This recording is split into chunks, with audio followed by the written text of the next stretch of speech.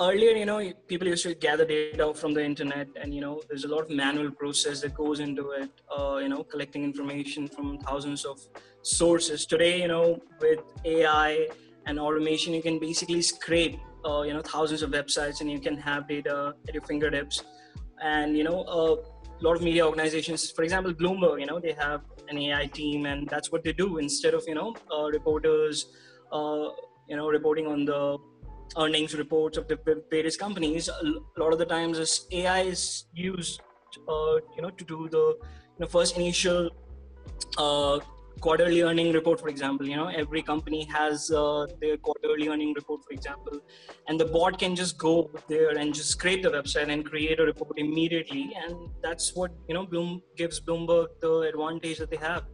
So that's just one fundamental example of how AI is impacting media and journalism.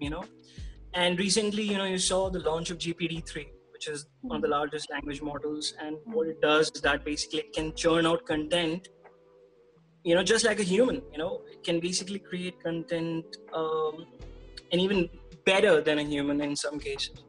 So that's the impact of AI on the media industry, is that there's so much which is happening, and everything is getting automated, and you're seeing AI which is actually intelligent, and so it obviously impacts the media industry.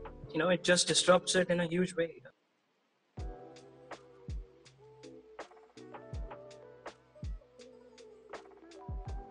So a lot of the times, how companies use data analytics is personalization, where they basically try to guess, what kind of content an individual would like to, consume. So we see, companies like Netflix or Spotify, they have very advanced machine learning frameworks built into their applications, and they constantly basically learn from the data or the metadata of users, and based on that they basically personalize the content. So that is one fundamental aspect where analytics is used on the product side, right? Basically try to self-learn from what consumer is consuming and basically provide better content. And another example is YouTube, for example, right?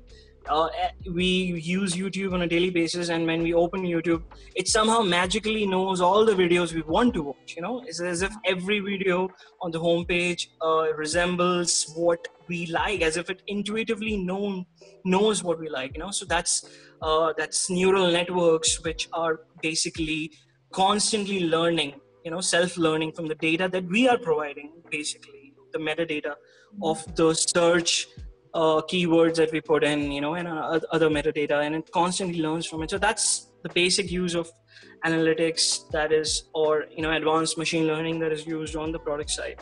Yeah.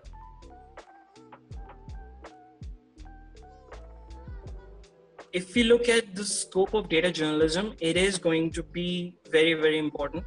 And let me give you an example. We had the Panama Papers, which were the biggest breakthrough in journalism in the last 5 years, and Panama Papers was actually the product of data journalism.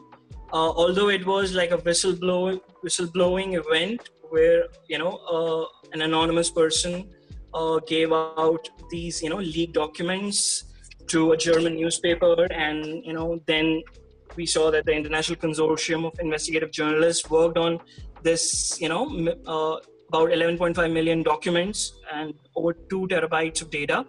And, about 100 journalists were involved across the world, and they worked on this data. So this data was basically data which was, stolen from the database of a company called Mossack Fonseca. Mossack Fonseca was basically, an offshoring firm which basically converted black money into white money, of different political leaders from across the globe. So this anonymous person basically leaked out these documents which detailed how people were, illegally converting black money into white. But the reporting that was done through data journalism, because it was all the content was completely, like, it was a database. So in order to extract stories from that kind of data, you need analytics. So International Consortium of Investigative Journalists basically hired an analytics team, and they basically used Neo4j data. They converted into Neo4j, and they created very beautiful, visual. They use visualization tools to create very good stories where they basically connected, the different political leaders and leaders, in fact, from India as well, who were using these offshore companies to convert their, black money into white. And so what they do is that they create these shell companies, and in tax havens, basically, where they don't have to pay any taxes, and at the end of the day your black money is converted into white. But my point is that, such a big story was done through data journalism. So data journalism is incredibly important. Even today during COVID-19, you have, data sets from, let's say, John Hopkins University. They have released a data set which is constantly updated every day, and we have seen in the past 2-3 months a lot of stories based on data journalism, where journalists and media houses have actually, analyzed that content and found out how COVID has impacted different vulnerable communities. There's a lot of demographic data that, governments release across the world, and that could be used to create stories. My point is that data journalism is important because actually what it does is that it proves your point. It proves your point using data. So it's very, very important for, media houses to use it. And obviously it has a huge scope. But yeah, it does require some fundamental technical skills, which are not very hard to learn. But, it's very important. Going forward, it's going to be very important. It's going to be a big distinguishing factor for media houses. Yeah.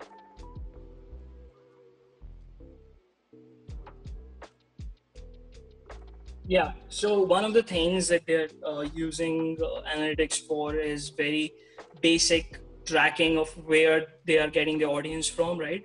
So one of the most important tools that most media houses use is Google Analytics, which tells them, where the audience is coming from, and what kind of what kind of trends that they're seeing, and so that helps them basically invest further in a kind of content. Earlier editors would have their opinions or would commission stories, but those stories were good, but they didn't do well. So now what happens is that editors know what kind of stories are getting traction and what they should further invest in. So that helps them, save time and money. And Google Analytics is a product which is based on AI. It's just that the way it is used, it doesn't require much technical skills. But yeah, it is definitely AI, and it's a very important tool. You have social analytics tools like, Hootsuite, which analyzes different social media platforms to tell you, where people are engaging with your platform. So that's very important, and it's being used across all media houses. Apart from that, as I told you, Bloomberg does a lot of automation where they basically scrape financial results from across the web. So that is one way, in which analytics is used. Another way is, where they have these analytics teams and they can, churn out data, demographic data, for example, to create data visualization stories. So I mean, that is the way it is being used. It's not being adopted at this scale as you would think, because it's very expensive to hire a data science team or an analytics teams, and most journalists don't have the technical skills to basically use AI. But we are seeing new trends where we have Google News Initiative, and Google is actually training journalists in machine learning models, that they can use to build stories. So at this point, the adoption is not there, but I'm thinking like going forward, what will happen is that, to get a competitive advantage, media houses will have to use AI, because the reason is that GPT-3, language models like GPT-3 can actually, really add value. So if you just have a GPT-3 product in your media house, you can create your stories intuitively. And, that would basically eliminate a lot of repetitive tasks that journalists do. Like, for example, transcription. Transcription is one thing which is it's a very painstaking task, in the sense that, but now with, voice recognition technology, you can basically transcribe things. Again, you can basically, AI can help you create articles automatically, right? Without having to go through and do research on the web. AI can just do that automatically for you. So that is another thing where, AI is being used. One of the fundamental challenges is the technical skills itself, right? there are very, very few journalists who are skilled in technology. I think that is one big challenge where companies are actually struggling with finding people who are skilled both at data and journalism. So that is one big skill. And so journalists, including myself, are constantly learning. The problem is that there is so much data out there, right? There's so much data. And we know that there can be like many stories that can be extracted from that data, but we don't have the technical know-how. We are constantly learning. We do need help from developers, from data scientists or data analysts to help us extract that data and then use that data to build up stories. That is definitely there. But so that is a big challenge. Apart from that, I don't think that there is much challenge. It's a very good point of time where there's a lot of things that a lot of resources which journalists can use to build up stories. Today, you don't have to go out and get quotes, because all the quotes are there on Twitter. You can basically again scrape Twitter data to look for certain things that you're looking for. A lot of companies actually uses as I told you, social analytics. You can have search engines built in where you can basically find quotes, find leads, through that social media data. So what I'm saying is that it's a good thing. The resources for journalists have increased. It's just that they have to work on their technical skills also.